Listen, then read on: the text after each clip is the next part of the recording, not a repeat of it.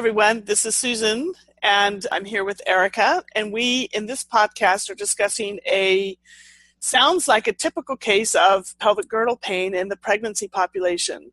We put this case in there because she was really coming from somebody who had not really had good medical care for her pregnancy and pain up to the point that she came in to see me and was in quite a bit of chronic pain and was really just trying to live with it. This is a great podcast because I feel very strongly that all of us should be treating the pregnancy population, not just a specialized women's health group. Please go to iTunes and leave comments and questions. The other thing that we'd love for you to do is be able to rate us on iTunes. Every time we get 5s, it kind of moves us up on the mark. So we hope you enjoy this and let us know your thoughts. Hey, Susan, how are you? I'm good, Erica. How are you? End of summer. God, the summer, for me, the summer went by very quickly because I moved, I think, and it just sort of, I don't know, I'm kind of happy, to be in some fall weather, actually. Yeah, we're very blessed in the Northeast quadrant right now. I know. Especially after everything that happened in the Southeast. So I know. Our hearts go out to them. Yes. We're thinking of you every day. Yes. Erica and I were just having a fun discussion, and we were just talking about one of the things we love about doing this podcast is it gives her and I just a scheduled opportunity to just really check in and visit about people that we have found challenging or a little bit tough to treat. And we're excited to always bring this next episode to you with the hopes that everyone out there listening is learning something new or thinking about something different to do with some of your clients that tend to take our emotional and physical toil sometimes when they come into our clinic. So I know.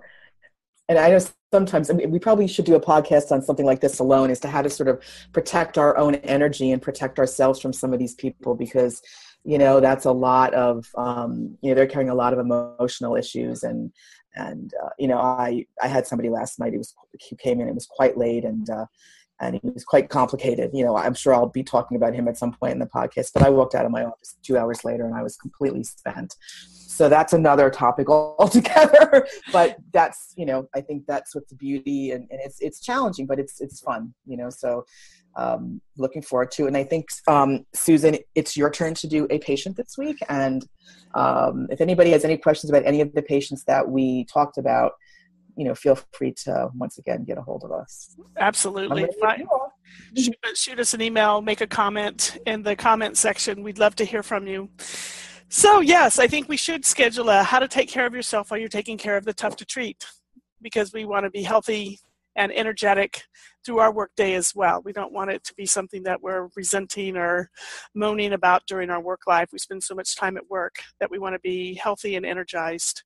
So I'm going to launch right into my patient for this time. So we're going to take a little trek into something a little bit different, but it's something that I strongly believe that physical therapists, no matter what their background, if they're in the musculoskeletal world, should be able to treat the pregnant patient. And because there's so many people out there in pregnancy that are having back pain, pelvic pain, foot pain, hand pain, arm pain, neck pain, that many people are kind of like, oh, they're pregnant. I don't know what to do with that.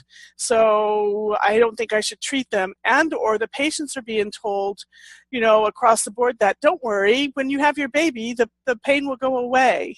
And actually, we know from statistics and epidemiology that if back pain and pelvic pain isn't addressed in pregnancy, at least 30% of them go on to have a chronic pelvic or chronic back pain following pregnancy.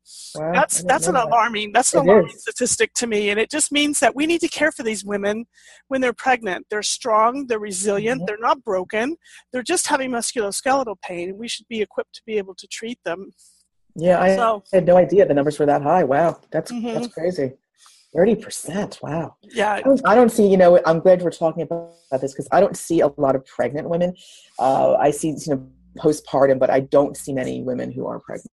So I'm going to learn something from this today for sure. This is kind of a fun subject close to my heart to talk to.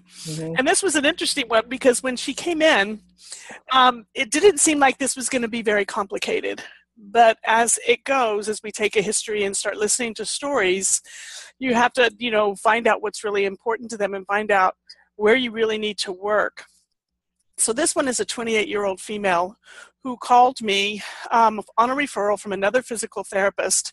Kind of an interesting story. She is married to a hockey player who they both grew up in Pittsburgh, and they're home for the summer. This is where their summer home is between seasons. And most of the time when they have their health care, they have it through the hockey docs. Because they spend at least 9 months of their time, with the team in the season.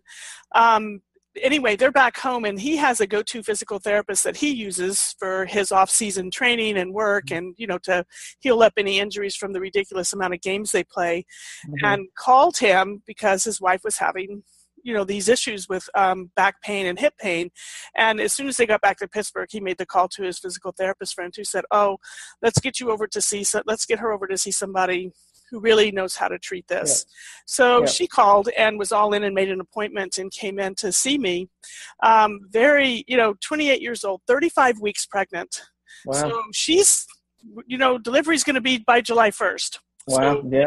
So, she's, and she had told me that she had been hurting since December. Wow. And is this her first pregnancy? This is her first pregnancy. And in pain since December. And so I just kind of asked her to just kind of sit back and just tell me a little bit about her story. Because her focus as she came in, and she says, I have back pain. It's now in my pelvis. I've been told that my ligaments are too soft, that they soften too early. I have this rotation in my pelvis, so I think my pelvis is twisted. And I just had to live with this pain. Wow. And, and I asked her, I said, well, before we even launch into your prenatal care, where were you getting what have you been doing for your back pain? What's kind of been the story? And she said it first came on when she went to go see, she was seeing a PT for her knee. And she started having some back pain that was developing. And so the PT that was seeing her for her knee said, you have a twist in your pelvis. So they started trying to treat her for a twist in her pelvis, and her back pain got worse. And then the PT was kind of like, well, I think it's because you're pregnant and I really don't know what to do. And so there, she got the message that, what am I going to do? There's nothing that can be done for that. And, so she was also, getting, she had a bit of a time with an OB when she first got pregnant. And so your visits are kind of, far in between in the beginning, because it's not really necessary to see the doctor all that often. And they encouraged her to, wait for her big follow-up appointments till she got back to Pittsburgh. Because they said at that point you'll need to establish with an OB who's going to be actually doing your delivery back home in Pittsburgh. At this point, they were in Canada. But anyway, there was a long period of time that went between OB appointments, and she was just kind of relying on the doctors for the hockey team, which apparently a lot of women do that are attached to the team, which was I found very interesting. So I told her, it was interesting because she was like, well, what's going to happen differently than the PTs that I was seeing before? And I said, well, before you were seeing people who were dedicated to the health of the elite male athlete. Yep. That's pretty sports specific when you've got PTs that are dedicated to a hockey team. And I said, what you need is a PT that's dedicated to the women's health pregnant athlete. That's you. So let's take a look at things a little bit differently, because you don't have ice skates on your feet and you're not, playing a season. What you're doing is you're getting ready for delivery and care of a new human. So she talked a lot about her fears, basically she was really, really worried about the idea that somebody had told her that her ligaments had softened too early. And so her biggest fear was, what's going to happen with labor and delivery? How am I going to get through? If I'm having this kind of pain now, what's going to happen then? That was an interesting thing. She really almost wasn't interested in dealing with her back pain now. She was like really future tripping, really worried about what she was going to do when she got there. So a lot of the initial piece, I just had to kind of back down and kind of go with her, a little bit about a trip of musculoskeletal changes in pregnancy and what we consider normal and what we consider common. And oftentimes back pain and pelvic pain can be common in pregnancy, but it doesn't have to be normal. And it shouldn't be something that she should live with. And she had been doing the thing like, I just was putting up with it. I was just blowing through it. I would just do do things because they hurt. Yeah. And I wasn't really paying attention that there was something I could do to make it better. I tried Right. to get a massage that didn't really help. It felt good at the time. It feels really good if I sit quietly for a little while, or if I particularly lay on my right side, it feels better. But every time I go to move, it starts to hurt again. Right. And so she was just really feeling stuck. Yeah. And so the OB never really referred her for any kind of physiotherapy, right? I mean, do you find that that's common in that population? I do find that it's common in the population. Many times they'll just tell them that, and I'm not trying to throw the OBs under the bus at all. Yeah. And they just haven't had great success with PT, except in certain areas where they have a go-to PT that they know about that will actually do it. So it's still a matter of education on our part with the physicians about what we can do. We're not just going to, rub their back and put some heat on them and give them 2 exercises. That we really are going to look at them from top to bottom and help them begin to understand how they can get some variance in their postures, and they can get some variance in their movement patterns that will take them out of their painful postures and painful movement patterns that they're kind of stuck in. It's always been kind of the human experience that when we lay down movement patterns, we kind of continue to move in those patterns even if they're painful. And so sometimes it's like, we just need to teach her a new way to move. But before I could even get her attention to change that, I needed to help her understand what was going on. So that she would not feel worried. So we spent a lot of time talking about what was good. That she's strong, she's resilient, her pregnancy has been going beautifully. She doesn't have any blood pressure problems. She's been eating well. Things are good. She's a very strong, resilient, young lady. Yeah, those are the Sims. Yeah, exactly. Safety in me, right? Exactly, Sims. Perfect. And the DIMS are what's going to happen to me. Really, she was so focused on that future tripping, that addressing her symptoms right away wasn't going to get her to keep her coming in the door. I needed to address what she was really, really worried about.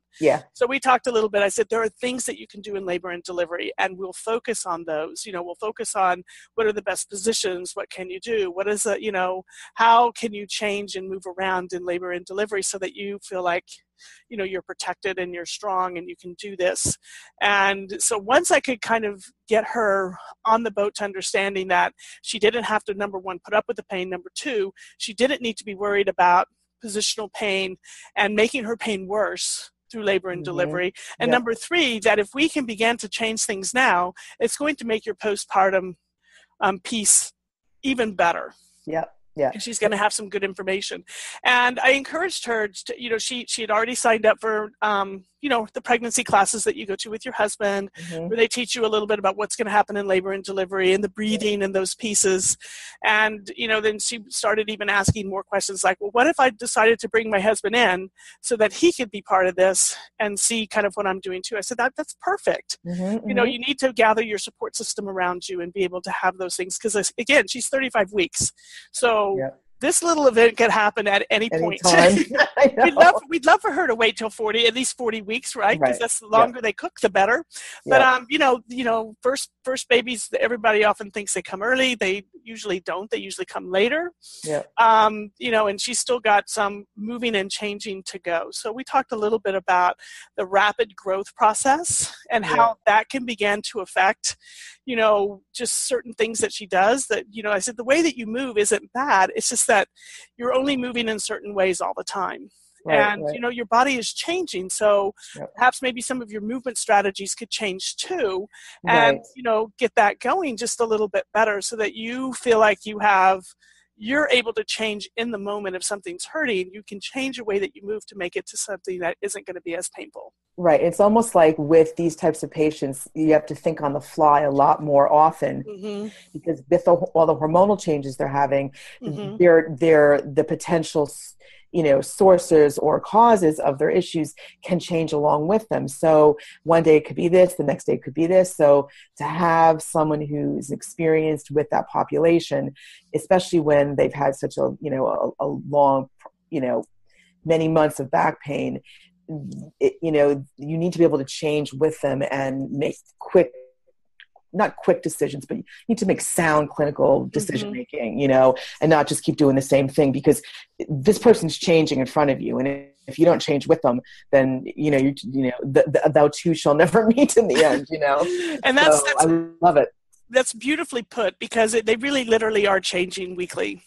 And particularly when they get into the last trimester, it's all baby growth, along with massive hormonal changes, because everything is getting ready now for the big event. Yeah. And, you know, but the rapid growth of the baby moving straight out in front of the body, there has to be postural adaptations to that. It's normal. Otherwise, we're going to be pulled over onto our face. Yeah. So, you know, being able to get her to be able to adapt quicker too was, you know, I felt like the key. But I needed to get her, first of all, I needed to get the buy-in. So helping her with her beliefs about labor and delivery, and that she had support, people, resources, understanding was key. So that was the good piece. Once she started to settle down about that, then she was able to kind of start talking about what was going on with her pain. And it was very interesting, because it was all or nothing that she would focus on. I either have all this pain all the time, or I can be here quiet and have no pain until I have it, and then it's all this pain all the time. So she wasn't listening to anything different. She wasn't able to scale, well, it's not as bad if I do this, but it's a little worse if I do this, but this is better. And that, you know, she was unable to kind of feel that. It was an all or nothing response, which I think is a part of that kind of just diving and pressing through it. And she called it, her words were soldiering on.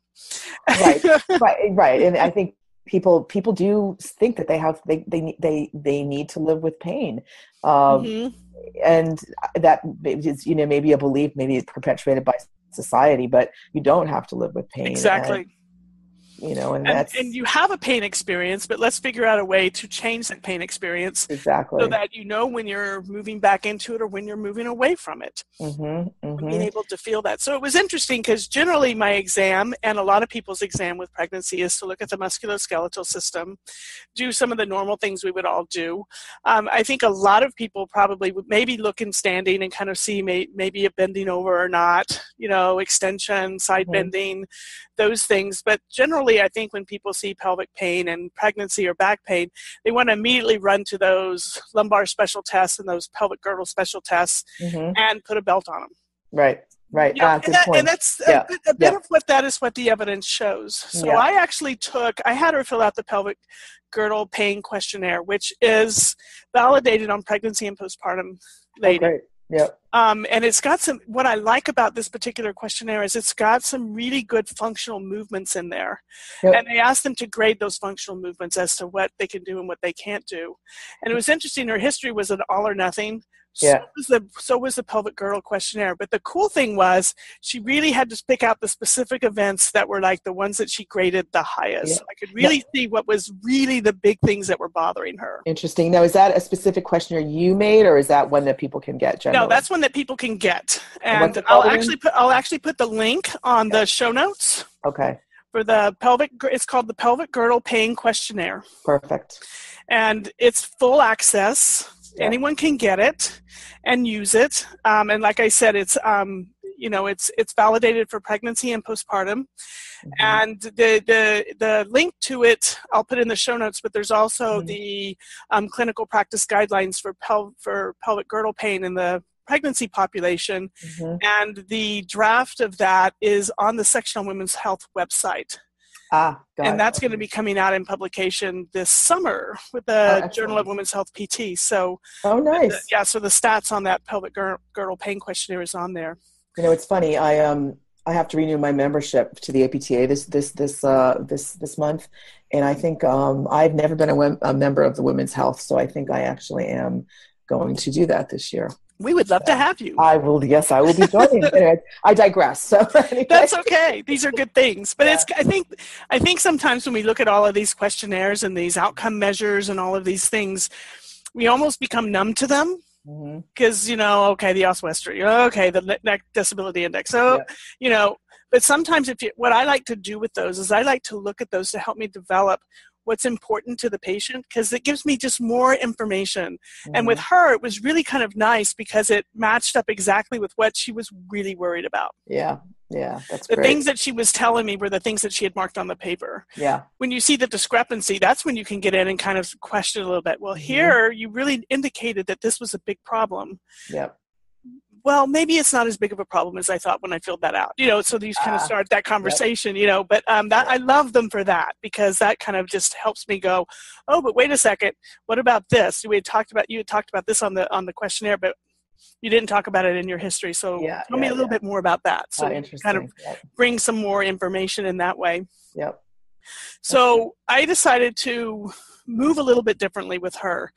She was really having a lot of trouble standing, prolonged standing, walking, prolonged walking. The walking and the prolonged walking was what really brought her pubic symphysis issues on.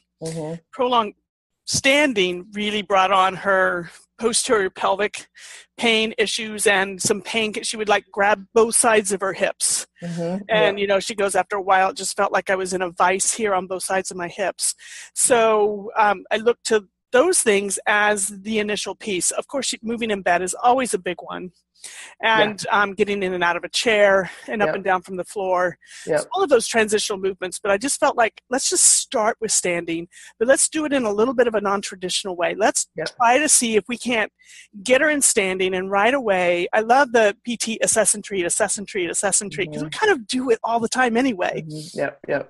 So she had pain. I'm sorry. So she had pain right at the pubic symphysis as well as in the posterior. Okay, got it. And so with the pelvic girdle pain, there's two bodies of evidence that have looked at that. One kind of classified it with Albert et al. And then Cook et al. Came in and kind of looked at their classification and even narrowed it down to testing that would be the most sensitive and specific. And they found that pointing to the pubic symphysis was as good as any test you could do.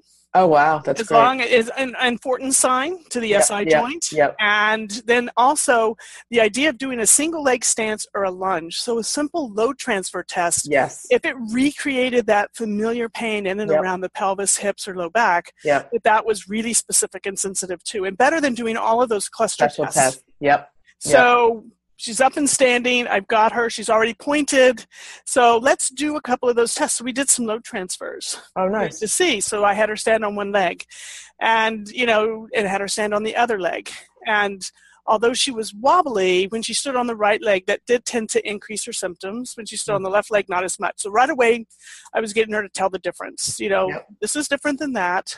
Can you feel the difference? Those types of things. And then we did some simple lunges. And those brought on things, all around the pelvis, both directions the same. So right away we started working on how can we change this? How can you do that simple lunge and not have it hurt? And I just had her play around with, I gave her a couple of ideas. I said, try it turning your foot in slightly. Try it turning your foot out slightly. Try going in a diagonal. Try a couple of things. So she started kind of beginning to play with movement. And by doing that, I'm still assessing, but she's also actually beginning to learn that if I move in a different way, I can change my experience. So she got to where she could actually do a 3/4 of a lunge on both sides without symptoms. And we're 5 minutes into the treatment. How did she change that? So all she did, she just, I just told her, I said, kind of think about widening your stance, bringing it in, turning your foot in and out, maybe taking maybe taking a smaller. And I let her play with it. I just talked to her about, just feel the difference. It's, this and this, and it's not that this is bad or this is good. And she was kind of laughing a little bit because she was moving. I think it was because she just felt like she was safe.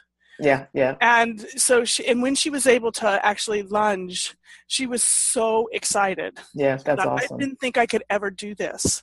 I said, what do you think is the difference? So I did ask her, I said, what do you think is the difference? And she goes, I just feel like I can do it. I feel like I have confidence to do it. Right. And because I think we talked about this one the first podcast about changing people's center of mass and, a base of support, wide stance, narrow stance. And people don't realize, because it's the same motor pattern that they have. Like, I'll use myself as an example. I'm way over on my right leg a lot. And when I shift my center of mass over, you realize, I can do certain things better when I change, make some just postural adjustments. And I think people really know how to do that themselves, but they don't do it because they're either not cute, or they don't feel safe, or they don't know, or they think it'll make them worse. And I really think that, I benefited just by listening to different ways that you have changed people's, just stances in straight sort of sagittal plane type tests. And then even with these lunges, and I always play with the center of mass, but I love the changing the base of support, whether it's a stride stance, a wide stance. And that's great. I'm all for that. And it was just nice to have her, get the confidence. And I'll tell you, the old Susan would have immediately probably put a belt on her. Yep. And given her the stability that way. But what I'm really changing my approach, and what I'm really wanting to do is empower the patient to be able, if I can get them doing a lot of things without a support system, I want to do it, because I know that even though they feel better with a belt, they're only likely to wear it under certain circumstances, because it's a little bit of a hassle to put on. You can't sit in it, and then you have to spend a lot of time trying on a whole bunch of other different, apparatus for pregnancy. She wasn't having the kind of pain that I felt like her whole abdomen needed to be lifted up. Yeah. And here's how I kind of figured that out. As she was doing some of her things, I said, okay, let's just go back to regular standing now. And I had her just do some easy sways and kind of just feel how that could feel and how she could change that up. And she could feel muscles turn on and turn off as she was doing that. And so all I did was I just came in behind her and I just lifted her, right underneath her abdomen, lifted the baby up just slightly. Mm-hmm. And I said, does that feel any different, than you doing this sway? And go ahead and do your lunge. Feel how that feels. I came in and supported it, let her do her lunge again. She felt okay either way. So I just didn't feel like right now we needed to spend a lot of time trying to lift the abdomen up. Right. Her belly is strong. She's got good tension and control through there, so I just said, this is not, I'm going to try to avoid support as much as possible for her. I didn't want to feed into that, see everything so soft and fragile, you have to belt it up.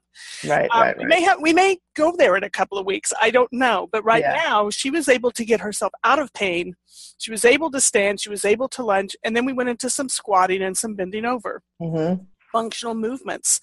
And so she learned a different way to squat and a different way to move. And then we took it into sit, and your big thing that I love is that sit to stand and watching the head. Yeah. Because I love, that was just so much fun when we did that the other day on the podcast, because I've gone back and done that with a number of my patients. And it's so cool because, I haven't really looked at the head as much as kind of what they're doing at the trunk, pelvic floor focus a little bit. And it's so, because it's like waving a flag. I know. Because the base is there. It's like, what's happening up above, that whole kind of thing. And it was like, oh my goodness, look at that. So I watched her head. I used your cue and I said, let's watch her head. And so she, was going in, and instead of focusing on her back, her pelvis, her hips, I used what I call my new Erica Malo trick, is I just where's your head? Here's center. Just let's stand up and sit down. Tell me where your head is. And she was knocking over, into my hand the whole time. And it was wow, that's crazy. Such an eye opener for her, though, to see how much she was really tilting her, kind of doing things a little bit different. Yeah. So I just had her focus on her head. Yeah. And, I said, can you move your head in space while you're doing this? Move it away from where it's going. See if you can do it by moving it over the other way. She got busy doing that, and of course, then she wasn't having any pain with her hand, which was like, yay! Of course. Yay! It was just, I have to tell you, talk about taking care of yourself when you treat these tough people. Oh my God. When you have people laughing who were crying 15 minutes ago, and you're having fun because the creative process is coming out. Mm-hmm. And you're willing to look at things a little bit differently and change up the old exam thing. Yes. Then you can really start to have a good time. So within 30 minutes, I had her standing, squatting, lunging, sit to stand, doing the, getting things off the floor. We actually threw the shoes down and some stuff, so she had something to pick up. So we were able to, move through those things. So then the final thing was looking at the exam with her, getting in and out of bed. And I think at this point, that was another big piece of what I looked at, and then into the interventions that we'll do, that I did with her, and kind of how that all turned out. I was just saying that, I think we're always trying to add new and novel, movements into the patient's nervous system. And I think just a different way of assessing, is new and novel. And the fact that you got her to develop her own strategy for squatting, for lunging, for standing, getting in and out of bed, things like that, that's therapeutic in and of itself, the assessment, right? And the fact that you can affect a change that quickly, right? So Exactly. And you talked about this before, and it's people just are like, well, then it's not my stiff joint, or it's not my, tight muscle. Well, at the end of the day, things are driving strategies. But if you can make a change that quickly, it really gets that buy-in. And with somebody like that, I mean, you got a lot done in that evaluation. I mean, that's a lot, which is great. But if you're finding, did you find that? With each functional movement, was it a similar change she had to make, or did she make different changes? Well, what was interesting was the lunges and the squats and the bendovers were similar. Yep. And to me, I probably could have transferred that over to sit to stand, but I wanted to look at sit to stand just a little bit differently. Got it. And I'm not sure why I got there. Part of it was probably just being a little bit of influence by, well, Erica's done this, I'm going to give that a try. But, we had focused so much already on the back of the pelvis, and she got that, and she was feeling good. And I thought, let's do this a little bit different so she can begin to feel something above that pelvis and feel those connections up above, and kind of how that's happening. It just seemed important to start to bring in other parts of her body. Yeah. And so I loved looking at the head, because when you're moving in space like that, squat is a little different than a sit down, stand up. And I think it's because of how you're transferring your load back to the chair and back up versus a straight down squat, or one hand on your knee and bend down and pick something up. It's just, and with pregnancy, there's a tendency to fall. Yep. We have a high risk of fall in the 7th month on, and it's it's an anterior posterior sway. Yep. So I just felt like, pulling that together, and then, thinking about the head, I thought, wonder what that head is doing. Yep. And so I just was looking at that observationally, not even thinking I was going to do anything therapeutic with it. And it just turned out, it was like, this is the cue. This is, well, it's interesting. Absolutely. And, just to recap a little bit, it's interesting. If you did not mention that she was pregnant, okay, you would see this type of evaluation you could do on anybody, really. Exactly. And you just added the fact that she was pregnant, and you modified a few things, but that's the beauty of an assessment like that, because you can do it with whatever population. Right. And this is something anybody can do. Exactly. You can read and learn a little bit about pregnancy and the things and the red flags. It's easy. To find and pay attention to, and get that information. But these people are still straight up and down musculoskeletal people. And, the stuff that works for your chronic back pain, or your hip pain, or your knee pain, or your foot pain is the stuff that, you're going to do on this population. It's just some modifications. And, kind of understanding a little bit that this is that rapid growth of the belly. Right. And that they're going to change every week, Yep. And I think that the cognitive barrier with a population like this is sometimes our own cognitive barriers, because we, as therapists, sometimes get very nervous about treating a pregnant woman, and you're like, if it's her first child, what happens? But I think we have to work on ourselves a little bit with populations like that. Get over yourself, it's, and you showed that beautifully in this assessment. So, and I think we can help these people, and we don't want to give the impression that they can live with pain, or they should live with pain because they're pregnant, because that is certainly not the case. And if we view them a little bit differently, differently as in the sense that you're pregnant versus you're a human being who has back pain, that changes your whole perspective on the person, right? So absolutely. I think it's one of those things. One of my favorite quotes is, and I don't even know who said it, argue for your patient's limitations and they're theirs. Yep. You know, argue for your patient's expectations, and it's theirs. So, you know, when we, like you said, I love, you know, if it's our hang up, make sure it doesn't become their hang up. Yep, exactly. You know, if you need to inform yourself. There's so many resources out there. And I'll put some of those resources into the show notes, as well as the Pelvic Girdle Pain Questionnaire. Yeah, that's so awesome. People can read quickly, you know, on what they need to kind of watch out for, and some myth busting and stuff like that. With that, we're going to sign off on part 1 of this particular podcast on Tough to Treat. We'll pick up next time with where we went with the rest of the exam and how the interventions have gone, and see what your thoughts are then on that. So this is Susan Clinton and Erica Mello. Enjoy the rest of your day. Have a great day. Okay, bye.